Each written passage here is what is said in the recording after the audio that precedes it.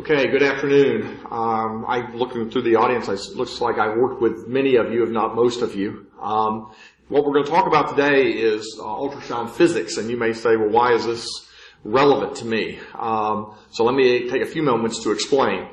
For the last few years, the critical care societies in the United States have been making a move toward teaching what we're calling focused ultrasound for people who take care of critically ill patients. And that mostly falls to people like myself who are intensivists working in intensive care units.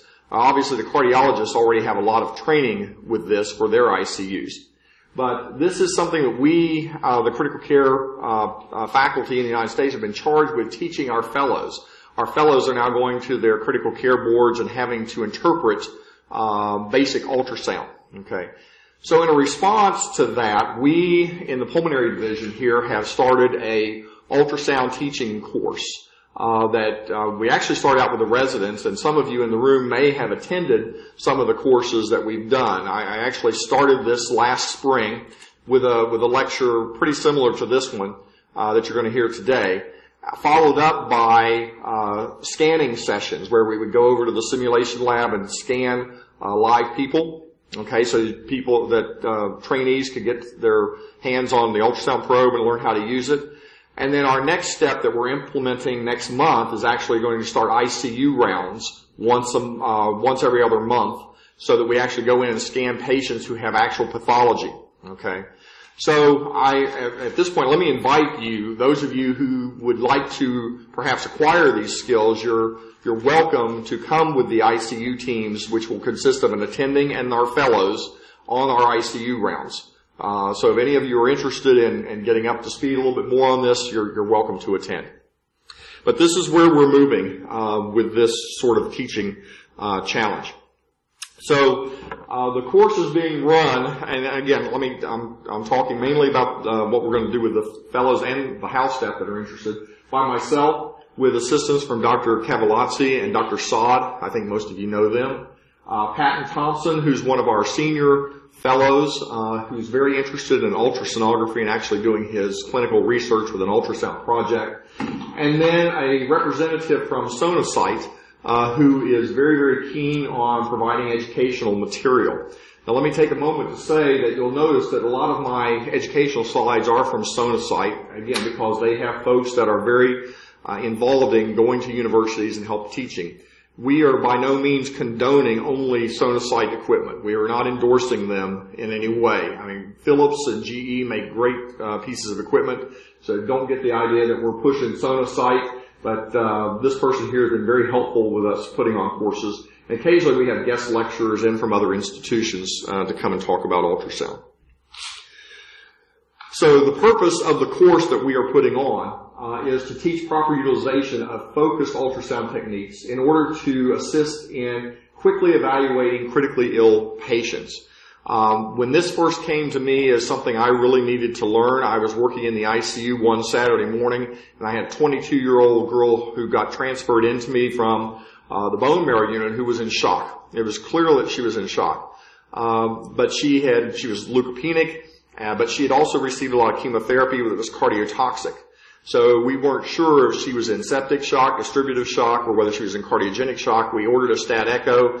It took me 9 hours to get the cardiology fellow to come and do an echocardiogram, okay, to help me decide how to manage this patient.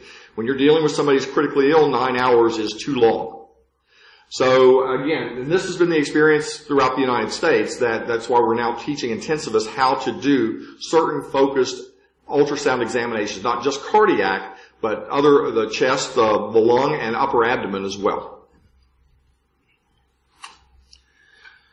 So how we're running this course, we introduce our fellows and you today to the physics of ultrasound, so you understand how the machine works and actually what we call knobology, how the equipment works. The other session I already alluded to, we're doing screening sessions of live models where we do two-dimensional echocardiography, thoracic scanning, and vascular scanning. Now, many of you are already using ultrasound for placement of your central lines, and that's only one part of what we're now teaching.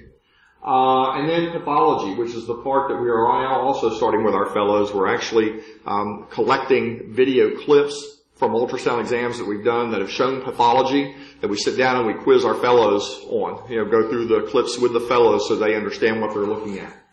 And then ultimately we'll be doing those rounds in the ICU that I talked about. So the course that we're putting on for our fellows, and again, for you, should you be interested, is basic skills for independently conducting and interpreting limited ultrasound examinations. Okay? Now, that's a key word, and I'll talk about that a little bit more in a moment, is limited. We're also providing a basis for developing competency in various focused ultrasound techniques. Now, when I say competency, as many of you may know, is a declaration by someone who's your supervisor or mentor saying that somebody has done so many right heart caths or so many left heart caths or so many ultrasounds, and in our opinion as educators, you are competent to perform this procedure independently. Okay? When you take that information and go to an outside hospital system, and you want to be credentialed, then a credentialing board will look at your experience and decide whether or not they will credential you in that procedure. Okay? So just because you have done 100 procedures and feel competent and somebody has a letter, it doesn't necessarily follow that any hospital system will necessarily credential you in that procedure. Okay? Most of the time it happens. If you train in pulmonary critical care medicine, you say, I'd like to do bronchoscopies, they're going to credential you for doing bronchoscopies. That's usually, it follows. But it is not an absolute. So if you take this course, you may indeed get a letter from us that says you've done this, we've watched you do this, we feel you're competent. But whether you ever actually get credentialed is a matter for your independent hospital credentialing board. Just so you understand, there is a difference between competency and credentialing.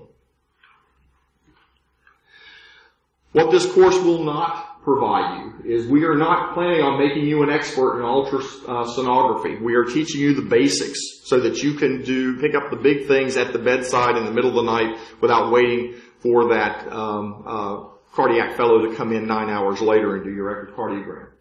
It is not intended to supplant the need for formal examinations by radiology and cardiology. I frequently, if I have to do a bedside echocardiogram to look at LV function or to rule out a pericardial effusion, I do that and then act on the information I get, but then I routinely say, let's get a formal echo first thing in the morning, when cardiology gets here.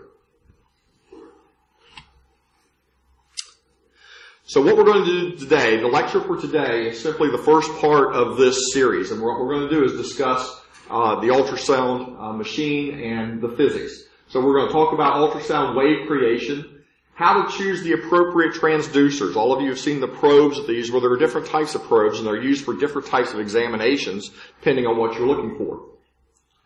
Factors that affect the ultrasound image, techniques for optimizing your image, and review the different types of imaging modes, such as 2D and M mode and pulse wave Doppler.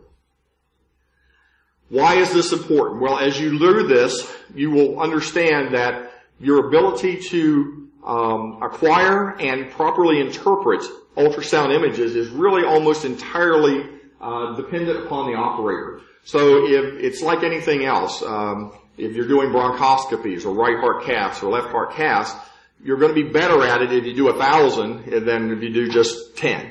Okay? So it's a matter of experience. But the things that the operator has to actually get comfortable with is what transducers or probes to use and the proper settings on the machine to get the images that they want. And we will discuss these. Gain settings, depth settings, the different echo characteristics of different types of issues, and what artifacts to be on the lookout for, because artifacts can help you, they can also hinder you.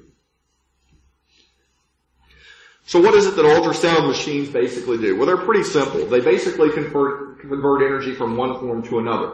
The machine is plugged into the wall, so there's electrical energy that gets converted to mechanical energy by the probe. The probe sends out an ultrasound wave into the tissue that you are examining.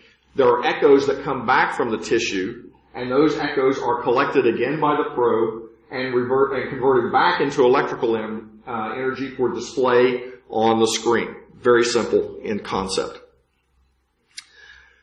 These are the transducers or probes that you might routinely see. I think in our medical ICU here we have 2 of these probes. Where I trained, we actually kept all 3 of these, but there are others. What we call a linear probe, and these names are all given based on what we call the footprint of the probe. That is, you can see here, the linear probe is very straight. The curvilinear probe is, as its name, the part that you put against the patient, what we call the footprint, is curved. And then the phased array is basically a square. And each one of these is used for different types of examinations. Why are they used for different types of examinations? Because they work at different frequencies. And you'll understand as we go through the discussion that the amount of frequency at which the probe operates is very important in terms of the image acquisition. The linear probes have a footprint of about 25 millimeters, okay? But they work at a very, very high frequency, between 6 and 13 megahertz. The phased array and curvilinear probes have larger footprints, but they tend to work at lower frequencies. The curvilinear works usually closer to this 2 megahertz number, and the phased array closer to the 5.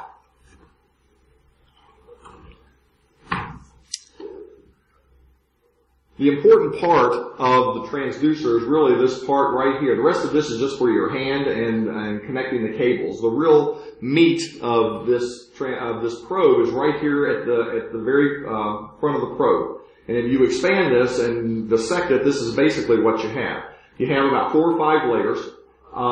The most important layer being that of the crystals, which is here. These piezoelectric crystals are what takes the electrical energy provided by the machine and converts it into an ultrasound wave. It's also the layer that receives the ultrasound waves and converts it back into electricity. These are extremely fragile. They break very easily. I have to always chuckle to myself when I ask the resident or the fellow, go get the ultrasound machine, and they wheel it around the corner, and there are 2 probes dangling on the floor and banging on the floor as they wheel it around the corner. Well, you destroy these very, very easily, and they're very expensive. I think one of the machines that we're using up in the medical ICU now actually probably needs to be replaced, one of the probes, because we're already getting a lot of artifact, probably from damaging of these crystals. There was an older technology, I'm not going to spend a lot of time on this, linear beam versus what we have now on the newer machines is multi-beam firing. That is that the rays, the ultrasound waves, go out at an angle as opposed to very, very linear fashion. The reason for this is that you get echoes back that reduce artifacts and actually increase your detail. Again, I don't think you'll ever, I think most machines now are come with this as standard. You probably will not see this, and I wouldn't worry myself too much about it. One of the concepts that took me a while to really understand is, like a CT scanner, what you're really looking at when you're looking at an ultrasound image is a tomographic slice. Even though that footprint may be 25 millimeters or 60 millimeters, that is the contact surface over which you can put it on the patient. You have to have some of that 60 millimeters or 25 millimeters actually in contact with the patient. But the actual beam that comes out is pretty much the thickness of a credit card, okay, and about 1 millimeter in diameter. And so this, you need to angle it exactly to get the slice that you want, and those are the echoes that will come back. Probably one of the biggest mistakes that I see with our fellows is inappropriate or incorrect holding of the transducer. If you'll notice, if you work in these workshops that we're talking about, you'll notice that all the probes have what's called an indicator or orientation mark, or usually it's a little notch that's on the probe. This corresponds to when your image is displayed on a screen, a little indicator mark or dot on the screen. So if I'm holding the probe on the patient such that the indicator mark is pointing toward their head, then when I'm looking at the screen and that mark is there, that indicates that this is toward the patient's head. Now you may say, well, I can easily tell that. Well, it may not be so easy. As you get moving that probe around and searching with it, you can get disoriented pretty easily. So keeping your orientation is a very, very important part. I saw In my former job at Ohio State, I saw a fellow going after a pleural effusion with ultrasound machine, and they got confused of whether they were above or below the diaphragm, and somebody had to jump in and grab them before they introduced the needle into the abdominal cavity rather than into the chest cavity. So you can get disoriented pretty easily, but always remember that the indicator mark here should correspond to the indicator mark on your screen. The exception, oh, by the way, normally this always points toward the patient's head. There is one exception, that's when we're doing cardiac imaging. The American College of Cardiology has stated that the indicator mark should go on the right side because there's no way as you're doing the cardiac images that the indicator mark can always be pointing at the patient's head. So by convention, when you're doing cardiac imaging, the American College of Cardiology has you put the indicator mark over here. And again, this would be more clear. I can't really explain this. It's kind of hard to talk through this, but if you take some of the courses with us, you will see what I'm talking about. So let's review how sound travels.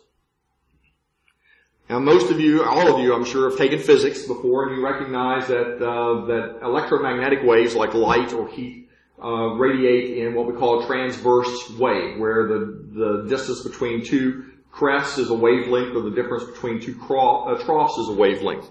But sound doesn't travel that way, as you recall. Sound travels as what's called a compression wave, where you have, instead of peaks, you have areas of compressed material that the wave is moving through, what we call the compression, and then what would normally correspond to a trough are areas of fewer density that we call the rarefaction.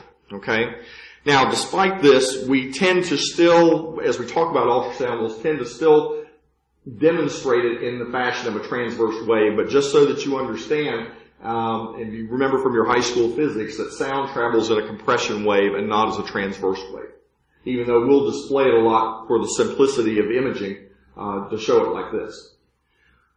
Regardless, the velocity at which a sound wave travels is dependent upon the density of the material through which it's traveling. Are there any scuba divers in the room? No? I scuba dive. One of the things they teach you when you scuba dive is that underwater sound travels so much faster. And with that. So, if I'm 60 feet underwater and I hear a boat, I hear the motor of a boat, I can't tell if that boat's right above me or if it's a mile away, because the sound's traveling so fast it sounds like it's right on top of me. Okay? Actually, air is the worst conductor of sound waves. In air, sound usually moves about 330 meters per second. That's the speed of sound in air.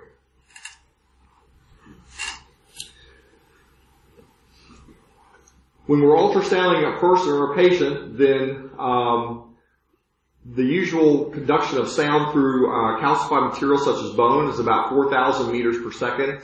Through liquids such as tissue, fat, and muscle, about 1,500 meters per second. And through air, as I've already mentioned, 330 meters per second. The ultrasound machine is calibrated to preferentially display images from materials that are reflecting echoes in the range of this 1,500 meters per second. So consequently, these are the kinds of materials that you're going to see on ultrasound examinations. These materials, bone and air, will usually give you what we call artifacts, and I'm going to discuss artifacts a little bit more in the lecture. Anytime you put an ultrasound wave into a patient, you can have weakening of the beam, which we call attenuation. And just like light, ultrasound waves or sound waves will reflect off of a medium. Again, that's what we depend upon. We depend on the reflection to come back to get our images. But some of the ultrasound waves you're going to put in are going to scatter in multiple directions. You won't be able to get those waves back for interpretation. Some of them are going to bend around materials that have different densities. Just like light bends through a prism, sound waves will bend around two materials that have different density that are juxtapositioned to one another. And then some of it's going to be actually absorbed and converted to heat. Fortunately, that's a very, very small percentage. When they started doing ultrasounds and believe they do this, they actually will ultrasound the globe of the eye. There were concerns early on that you might heat up the globe and cause damage. That turned out not to be the case, but that was one of the early considerations for that. The ability, how deep through the tissue that you can get with the ultrasound is based mostly on the frequency. Lower frequencies are needed to image deep structures. Higher frequencies are better for imaging superficial structures. And also higher frequencies generally give you better image quality. So this goes back to the type of probe that we select. If I want to image somebody's liver, and they have a cites and everything else, I'm probably not going to use that linear probe, which was the high frequency probe, because it's only going to allow me to image a very, very short distance into the body. I'm not going to get good images of a liver using a vascular probe. We usually use that linear probe for looking at superficial vessels, like when we put lines in either the femoral or the jugular areas. The lower the frequency, the longer the wavelength, as we've already discussed. So if you have a long wavelength, then it is not going to allow you, because the wavelength may actually go over to, let's say you're trying to image these two structures, and the wavelength is very, very long. The returning echoes are going to be so long that they do not discriminate these two different images, and you're only going to see one image back. So that's why low wavelength, low frequency is not really good at giving you high image quality, because it cannot discriminate between two structures that are close to one another. The higher frequency, that is the shorter wavelength, will actually be able to discriminate these two things, because the sound waves are coming back such that you can pick out that this is actually two structures. So the distance between two reflectors is longer than the wavelength, then both reflectors will be displayed. That is, this shorter wavelength will be able to pick up two here instead of a long wavelength that would only pick up this is one entity. So this is why your image quality is better with the higher frequency. Here's an example. If you see here at the 5 megahertz frequency, this is a higher frequency than the 2, you can actually see what we call here in the far field that the images get very, very dark, and the quality here is very, very poor. Now we'll go through this a little bit later, but what you're looking at here is a slice on the video display, and this is what we call the near field. This is where your probe is sitting. If I were putting this probe right over somebody's abdomen, then these are the layers of skin and muscle that are immediately under the probe, and this goes further and further away from the probe. All right, so this is what we call the near field, and this is what we call the far field.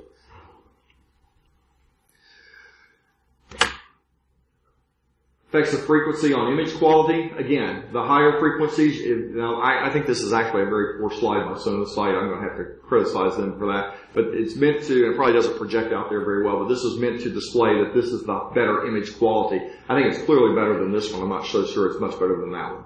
But basically the take-home message is the higher frequency, the better the image quality. But the trade-off is the depth that you could penetrate into tissue is not as good. Okay, so one of the things about ultrasonography is that you want to be sure that the area that you're interested in, the image you're trying to capture, is displayed in the middle of the field. So in this, there's a button on the console that allows you to regulate the depth, and the depth is usually, or always, over here marked in centimeters. So actually, even though I may be using a certain type of probe, I can toggle it so that I can get images from deeper and deeper, but again, if I'm using the wrong probe, I may get some images that are deeper, but they're not going to be very good quality images. Okay.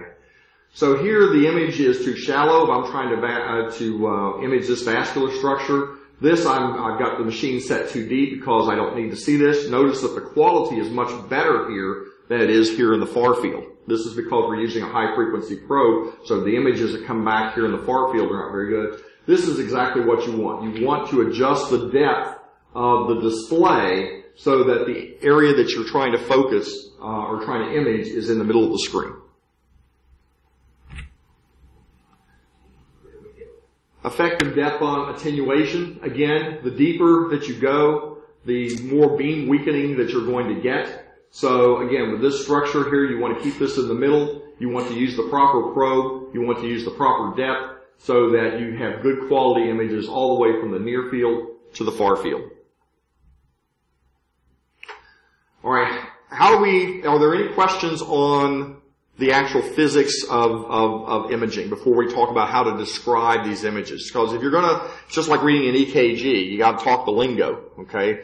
If, you gotta know when you're talking to one of your colleagues, you talk about the PR interval, the QRS interval, or whatever, so you gotta know the lingo. So that's what we're gonna talk about next, is the actual describing of ultrasound images. But are there any questions on the actual ultrasound physics, the actual physics of the wave? Okay. So terminology and orientation. I've already been through a little bit of this. If this is your display screen, again, the centimeters of depth are outlined over here. And right now this is set at 15 centimeters of depth. You have your indicator mark on the left side, and that corresponds to, again, to your the mark on your probe. We call this the near field. That is, everything that's displayed here is closest to the probe. Everything that is farther down here is farthest from your probe. And we call this side, where the indicator mark is, the leading edge, or it's the edge that's toward the indicator mark, and this back here is what's called the receding edge. Okay? So if I have this image here, which is of a liver, and here's the diaphragm, and these are intra-abdominal structures, the kidney is here, I know that this is toward the leading edge of my image is toward the patient's head, because by convention, I have the indicator mark there, which means the indicator mark on the probe is pointing toward the patient's head. And I will encourage you to use the terms cephalad when you're talking about going toward the head, and caudad when referring to this way. Again, it can get very, very confusing if you start saying up, down, left, right, anterior, posterior, ventral, dorsal. It can get very, very confusing when you're trying to describe these images. So I would encourage you to use this terminology.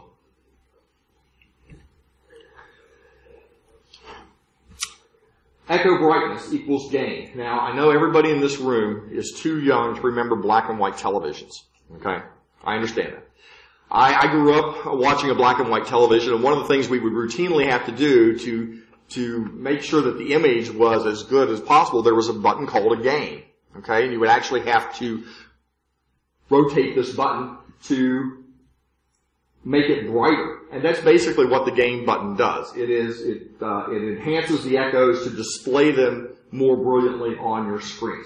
One of the people I took an ultrasound course from likened it to their daughter's stereo. You know, if she wanted to hear it louder, crank it up. Okay? So basically what you want to do here is that you want to use the gain button, and there are 3 of them actually on your console. This is for the near field, this is for the far field, and this is the total gain. Most people just manipulate the total gain button. So this is too dim, this is too bright, this one's probably the best image, and you can adjust that on the console. When we talk about when we describe structures on echo, this is some of the terminology we use. We use hypoechoic. That means this structure here, this round spherical structure, is less echogenic than the surrounding tissue. It is sending back fewer echoes, so it tends to look darker on the screen. We don't say dark, we don't say light, we don't say white, we don't say black. We say this is hypoechoic. Alternatively, this one's hyperechoic. That means it's sending back more echoes. If you do focused cardiac imaging, a lot of times the pleural surfaces or the pericardial surfaces are very, just because of the nature of their structure, they tend to be very hyperechoic. So they display on the screen very, very brightly. Okay? So depending on the tissue that you're seeing, it's going to look differently in terms of hypoechoic and hyperechoic. Some structures don't send back any echoes. Okay, they are anechoic. Anybody have an example of what would be an anechoic structure? Yeah, anything that's fluid filled, a blood vessel, somebody said, or a cyst. Because as we've already talked about, ultrasound waves go through those materials much, much faster, and they're convected through those, and they don't send back many echoes. So consequently, this does not send back echoes. It displays as very, very dark, or we call it anechoic. Notice that the structures behind it, however, tend to be brighter they're more hyperechoic than the other structures. Why is that? That's because as the ultrasound beam comes through this and traverses this very, very quickly, then the material behind it has the ability then to reflect more echoes because all these were being transmitted through. So this displays slightly hyperechoic. This is an example of an artifact that will help you identify things. So let's say this was not a blood vessel. Let's say this was a cyst, and the ultrasonographer sees that it's hyperechoic distal or beyond or below. Again, this is where your terminology becomes important. Behind this cystic structure, then you can be confident that this is a fluid-filled structure and that most likely a cyst because the artifact behind it is very hyperechoic. So this is one way how artifacts can help you.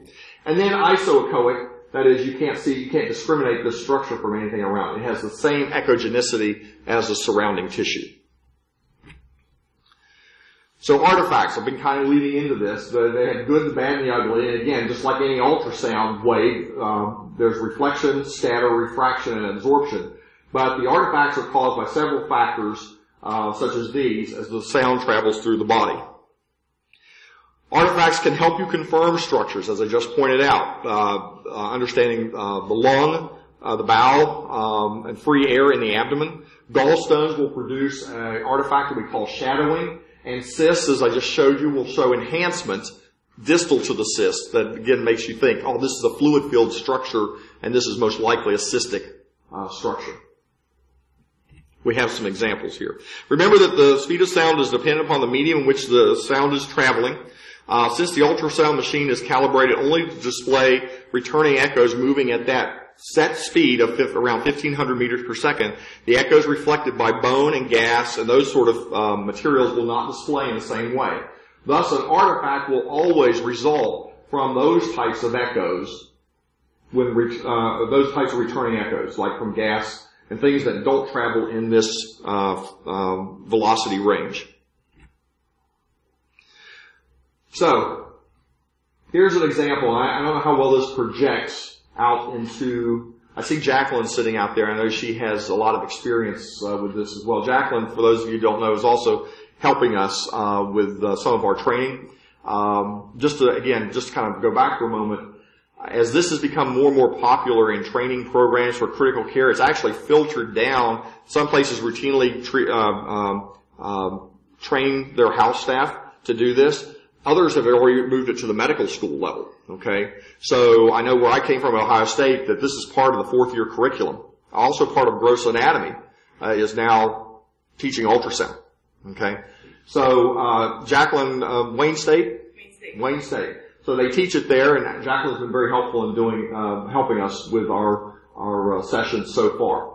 So I don't know how well this displays out there, but here you have a liver, diaphragm, kidney, and notice that this anechoic or hypoechoic strip right there. What do you think may be causing that? What is that? That is an artifact. There are obviously no echoes or very few echoes coming back from that region. So what may be causing that artifact? Actually, it's a rib shadow. Remember, you have some ribs that actually go down over the liver. So this is actually a shadow of a rib. So the ultrasound wave does not display those echoes that are coming back very, very well from this region because it's behind the rib. What about here? This one's a little tougher. We have a kidney, and then we have all of this hypoechoic or anechoic region, and everything in front of that is very, very hyperechoic. So what might this be? Anybody have any idea? It's a hint that you're already in the abdomen. Cited. This is bowel gas. Okay?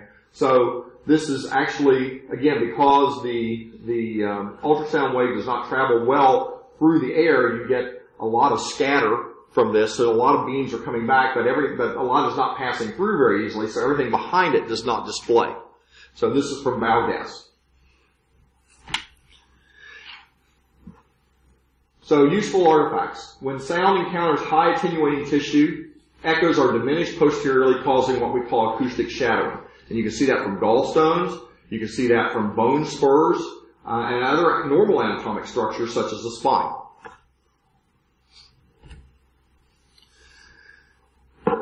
And I've already shown you an example of this one. When sound encounters low attenuating tissue, such as fluid, the echoes are enhanced posteriorly. Again, so if this is my near field, my probe's up here sending ultrasound beams in this direction, and they're going through this material and enhancing the material posteriorly, what is this most likely to be? A fluid filled structure, most likely because the contour is very abnormal. This is a cyst. Okay? So again, this is an example where the artifact being immediately posterior or below where the ultrasound beam waves are coming actually helps you interpret that as a fluid-filled structure, in this case likely a cyst. Let's talk about some of the imaging modes. 2D is a very, very common one. That's the one we're most going to use in the ICU. Echoes are displayed as dots. The stronger the returning echo, the higher the amplitude, the brighter the dot on the screen. You select the modes, whether you're talking about 2D, M mode, or pulse wave Doppler over here on the right. This is a cardiac image, okay? Two-dimensional image. It's that tomographic slice.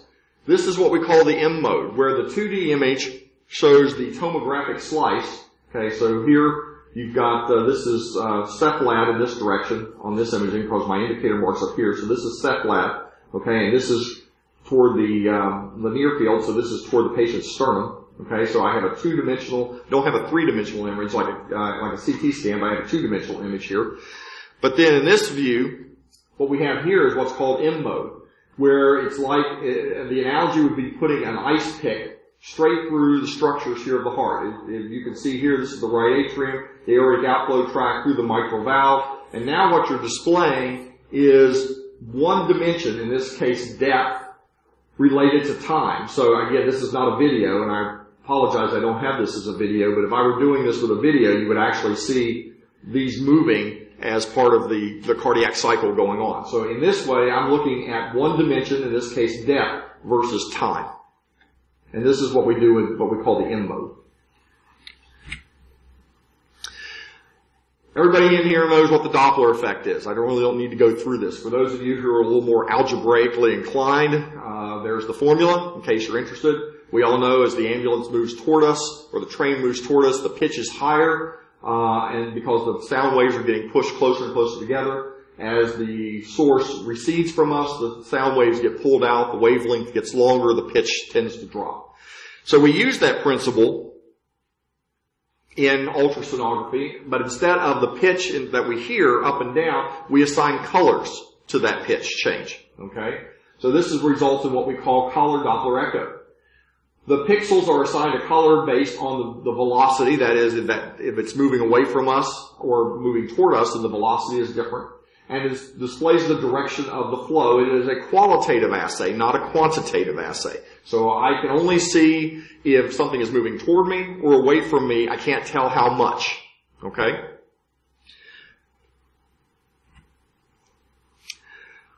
Color Doppler is what we call angle dependent, and I have an example of that coming up. Therefore, if you're holding the transducer perpendicular to a vascular structure, you're not going to get many echoes returning.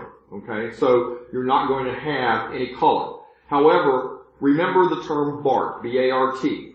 If you have if you see blue on a color Doppler echo, then that fluid that you're imaging is moving away from you. Okay. If you see red, it is moving toward you. And again, that was just assigned by convention. If any of you like astronomy and you're familiar with redshift and of galaxies and things moving away, they did the colors just the opposite way. So you can forget about it if astronomy is one of your hobbies, and remember this if you're going to use the ultrasound. So blue means away, red means toward. The color scale is another important factor in determining the quality of those moving reflections.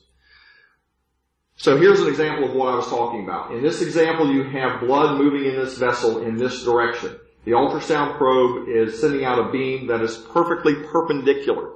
This is going to be your display in your vessel. There's hardly any color there at all because the probe has to be angled toward or relative to the movement of the fluid, the blood, in the vessel to get any returning echoes. So in this example, I have angled the probe this way, and if blood's flowing this way, then blood is moving toward, okay? my ultrasound beam and it's going to display more as red. Again, BART. Blue would be away, red is toward. So the blood in this vessel is moving toward my ultrasound beam. The ultrasound beam is coming down, reflecting off these moving corpuscles coming in this direction, coming back and being displayed as red. Everybody got that? Pretty simple. Those of you, how many people have actually put in central lines using ultrasound? Can I see a show of hands?